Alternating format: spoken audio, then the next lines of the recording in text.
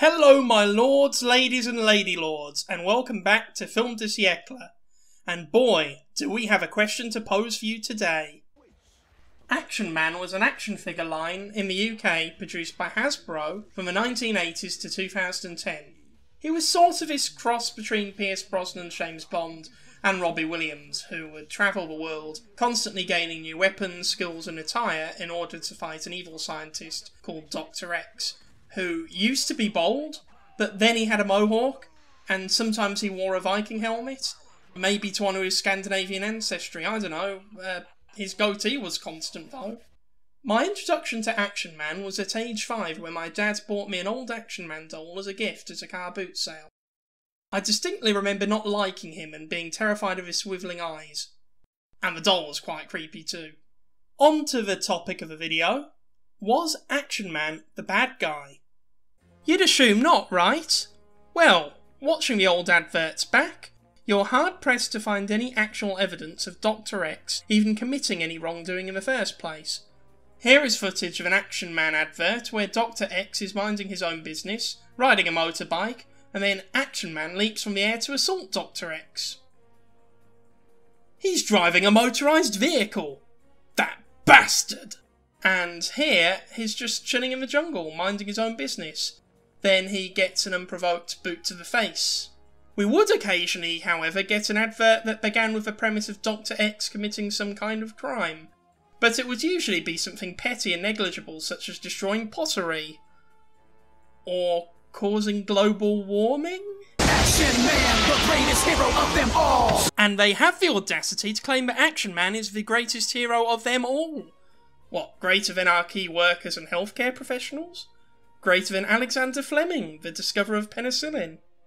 All I'm saying is part of the reason why I was never that into this toy line as a child is because it's kind of hard to root for a guy who assaults other people for no reason whatsoever. Exhibit number 2.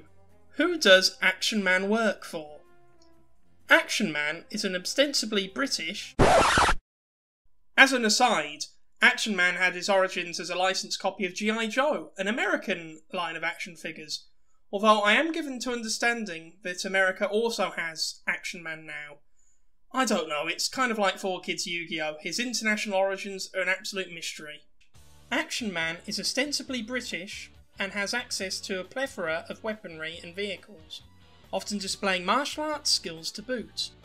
But it's never actually established who he works for, if anybody. We never see him talking to or receiving orders from anybody else, so we can rule out him working for any nation's secret service or military branch. No, in fact, all of the evidence points to Action Man merely being independently wealthy enough to be able to afford military-grade weaponry and equipment in order for him to wage this campaign of abuse against Dr. X, who mainly appears to be acting in self-defense. Look at this, he's a literal doctor with actual qualifications in the field of chemistry.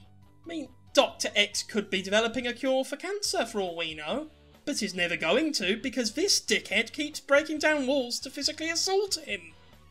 But the absolute lowest point has to come from 2002, when Hasbro launched the Action Man, the Final Combat campaign, which was a high-budget multimedia marketing campaign held in conjunction with Argos, Toys R Us and Asda, as well as the Daily Star and Financial Times newspapers. I'm not making this up. The Final Combat campaign launched with a literal cliffhanger ad, whereby Dr. X, as a result of an altercation with Action Man, found himself hanging from the edge of a cliff, at the end of which children were asked, should Action Man try to save Dr. X?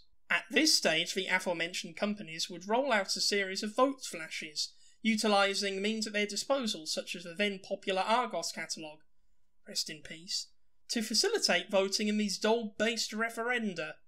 This was ultimately an extremely successful advertising campaign, by the way, reportedly engaging up to 17 million people. And as a frame of reference, in 2001, at the previous general election, almost 11 million people voted for the governing Labour Party. So that's quite an impressive feat to engage 17 million people. Gentlemen, this is Democracy Manifest.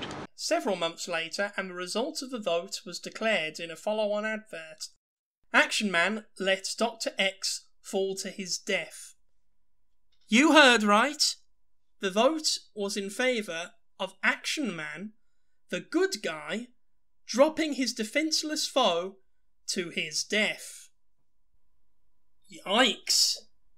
It is hilarious in hindsight that the toy company had to make it so that their heroic good guy committed murder on daytime TV. They seriously believed that 8 to 10-year-old boys who beat each other up in the playground for fun, pluck the wings off ants, and who, by the way, often destroy their own toys.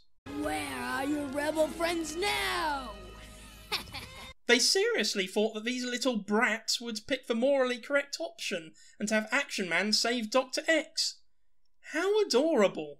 I love the idea of these new Dr. X toys being produced and the assembly line coming to a halt when it's revealed that they've wasted all this money on making new toys for a character that is now canonically dead.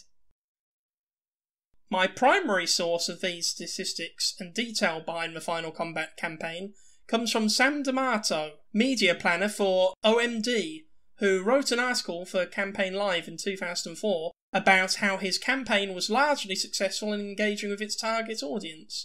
Which, by the way, is a fascinating time capsule into what advertising companies were doing during that transitional time before the majority of these campaigns were run by social media. It's quite a fascinating read. He alleges that Action Man was in decline as a brand at the time, lacking talkability. I will give him this, regardless of the outcome, this was the talk of the playground for months. In conclusion, yes, Action Man is indeed the bad guy, but is only as bad as society has made him. The poll was not an example of power corrupting, merely power revealing. Action Man is a Rorschach test, a perception of the darker side of youth.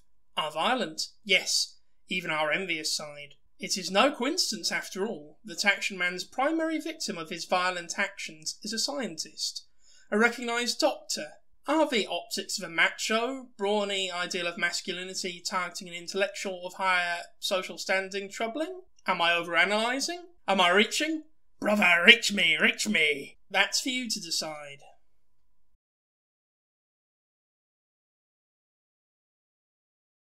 Action Man! The evil Dr. X had bought a new home for him and his family of evil minions. Scupper his wicked plans with awesome arson Action Man. Action Man, the greatest hero of them all! Pour the petrol, light the match, and incapacitate the villain.